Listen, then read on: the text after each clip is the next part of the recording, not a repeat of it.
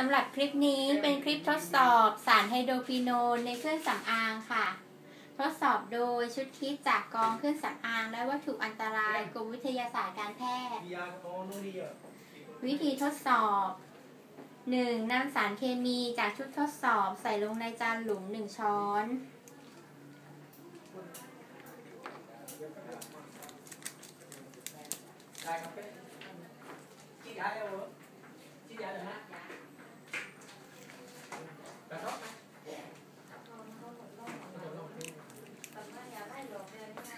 2. นำตัวอย่างเครื่องสำอางผสมลงในจานหลุมที่มีสารเคมี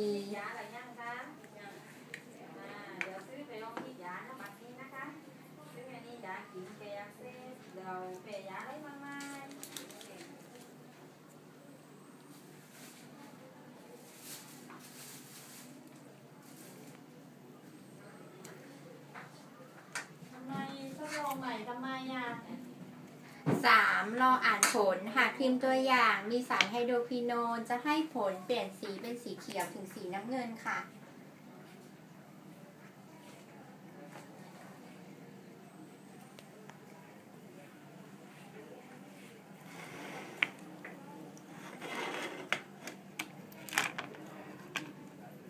เนื่องจากเครื่องสำอางที่มาทดสอบไม่ได้ระบุล็อตการผลิตผู้จัดทำคลิปไม่สามารถแน่ใจได้ว่าผลิตภัณฑ์เดียวกันจากผู้ใช้อื่นๆจะให้ผลเหมือนกัน